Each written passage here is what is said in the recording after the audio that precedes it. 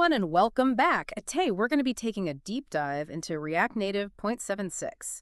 I was checking out this blog post by some of the React Native devs over at Meta, and, well, let me tell you, it's jam-packed. They managed to fit like a whole year's worth of improvements into one release. It's pretty amazing how this release really sets the stage for the future of React Native. We're not just talking about like small tweaks here and there. Yeah. This release is bringing some big changes that are going to impact how developers build mobile apps going forward. Totally. So our goal today is to break down all the awesome details, explain the tech stuff in plain English, and hopefully figure out why this matters even if you're not a coding whiz. Sound good? Sounds great. Okay, cool. So first up, something that's been in the works for quite a while now, the new architecture is finally enabled by default. Yeah, after 6 years of development.testing.refining, it's finally ready for everyone to use. This isn't just a quick fix either. It's a complete rewrite of React Native's core. Basically, they rebuilt it from the ground up to make native apps built with React even better. So it's not just about making things faster. It's about making things better, yeah. Think of it like this. Imagine React Native was already a powerful engine, right? Well, now they've swapped it out for a turbocharged version, smoother integration with native platforms, which means apps will look and feel more native. And, well, ultimately, that means a better experience for users. Okay, I see that. That's definitely a big win for both devs and users. But wait, there's more, right? This blog post mentions something about a whole new DevTools experience. Oh, yeah, absolutely. Yeah.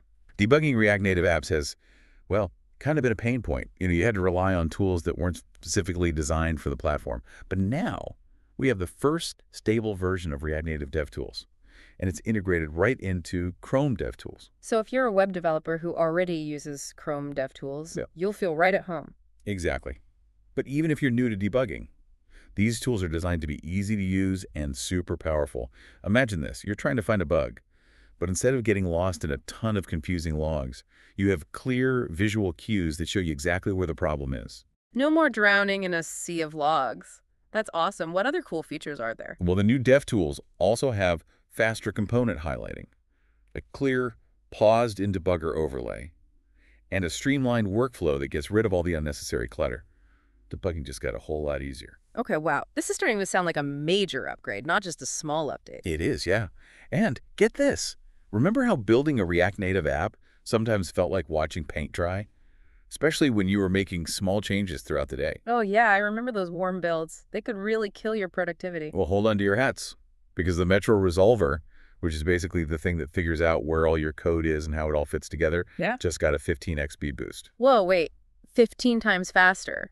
So, like, if a warm build used to take 10 seconds, now it takes less than a second. Pretty much. Wow, that's got to save developers a ton of time. Think of all the extra minutes or even hours they can get back each week. For sure. And when developers have more time, it means they can work faster, get feedback quicker, and ultimately deliver high-quality apps to users faster, too. Okay, this is really impressive. They've made the architecture super fast, revamped the debugging experience, and now they've made builds lightning fast. Is there anything else they squeezed into this release? Of course. How about some cool new features for creating those sleek, visually appealing interfaces? The kind that users love. React Native 0.76 introduces 2 new style props that web developers might find familiar: boxShadow and filter. Wait a minute, are these the same boxShadow and filter we use on the web? Yep, that's right. This makes it even easier for web developers to start building React Native apps. They can bring all their existing knowledge and skills with them. That's so cool. Plus, you can use the awesome documentation for these properties on MDN, which is a popular resource for web development. Awesome. So with boxShadow, we can add those subtle, or not so subtle, I guess, shadows to elements to give them depth and dimension, right? I love using those to make things pop on the web. You got it. You can control the offset, blur, spread, and color of the shadow. It's like having Photoshop built right into React Native. Wow. And what about filter? What can we do with that? Think Instagram filters. Yeah, but for your entire app. You can apply effects like blur, saturation, brightness, contrast, even drop shadows. Imagine creating those trendy blurred background effects right within your React Native app, all without needing any external image editing tools. That's really cool. These new style props open up a whole new world of design possibilities. React Native apps are about to get even more visually stunning. But you know what they say, with great power comes Breaking changes. You got it. Every major release has them, and 0.76 is no exception. So let's talk about what developers need to be aware of to avoid any surprises. Okay, so one of the most significant changes, and this is part of a bigger shift in how they're thinking about React Native, Yeah. is the removal of the @React Native community client dependency. They're making React Native more framework agnostic. All on framework agnostic. What does that even mean? Basically, it means that React Native, at its core, isn't tied to any specific way of setting up or managing your project. This gives developers more flexibility to use the tools and workflows that work best for them. Ah, okay, I see. So it's like giving developers a set of building blocks and letting them decide how to put them together instead of giving them a strict blueprint. Exactly. So what this means in practice is that if you are relying on certain command line tools provided by that community CLI, you'll now need to add those dependencies to your project yourself. It might seem like an extra step, but it actually gives you more control over your development environment. Okay, that makes sense. What other breaking changes are there? Another important one is the merging of many native libraries into one library called reactnative.so. Okay, that sounds pretty technical. What does that mean for someone who just wants their app to work? Imagine packing all your tools into one neat toolbox instead of having them scattered all over the place. That's basically what they've done here. And the result is smaller app sizes and faster startup times, especially on Android. We're talking a reduction of about 3.8 MB. Wow, 3.8 MB might not sound like a lot, but every little bit helps, especially for users who don't have a lot of storage space or have slow internet connections. So this change is good news for developers and users. Exactly. It's all about making the user experience as good as possible. But it is worth mentioning that this change does require some adjustments for both app and library developers. But don't worry, the React Native team has provided clear instructions and upgrade helpers to make the transition as smooth as possible. Okay, sounds like they've thought this through. Any other breaking changes we should mention before we move on? Let me think. Well, there's a change in how looping animations work with React, making them more efficient and less resource-intensive. And there are some platform-specific tweaks for Android and iOS developers related to how view backgrounds are handled on Android, and a change to turbo modules on iOS. Whoa, whoa, whoa, slow down for a second. Turbo modules, what are those? Turbo modules are basically a way to make the communication between the JavaScript code you write and the native code that runs on the device smoother. Okay, so it's another one of those behind-the-scenes improvements that makes things run smoother. Exactly. The specific change here is a little technical, but if you're an iOS developer using turbo modules, Yeah. you might need to adjust how you link certain modules in your project. Again, the React Native team has provided detailed instructions on how to do this. Got it. So the main thing to remember is that breaking changes, while sometimes a bit annoying, are often necessary to make big improvements. Exactly. They clear the way for new features, better performance, and a more robust platform overall. It's like renovating a house.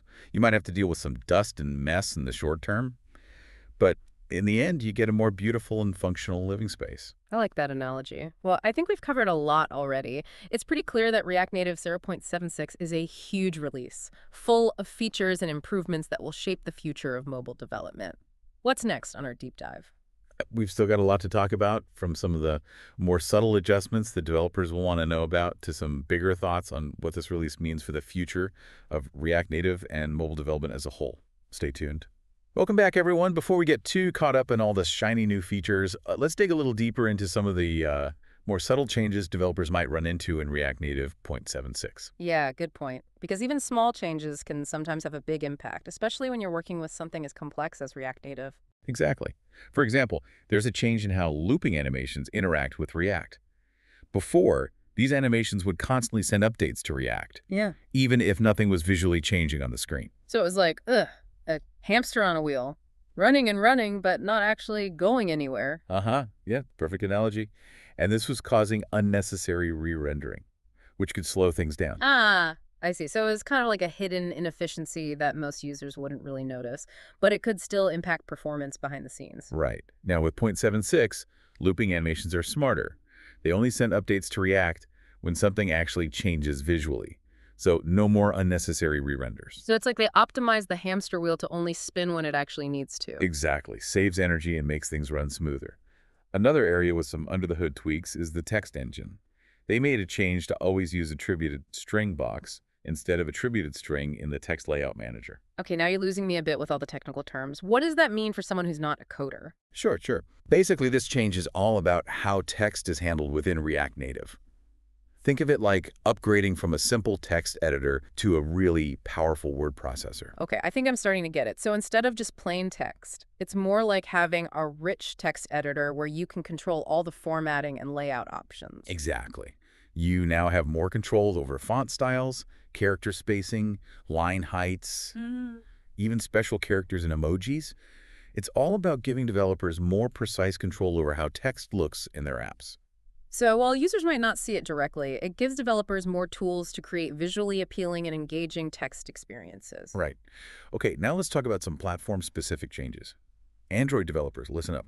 There's a change in how view backgrounds are handled. Oh yeah, platform-specific changes are always important. Definitely. Before, view backgrounds in Android were tied to specific drawable classes. Hold on a sec. Drawable classes. Can you Yeah. explain that a bit more? Sure. Think of drawables as the building blocks for how things look on the screen in Android. They define things like colors, shapes, images, and all that. Okay, so they're like the visual ingredients that make up the user interface. Yep, exactly. This change basically detaches view backgrounds from those specific drawable classes, Hmm. making the system more flexible.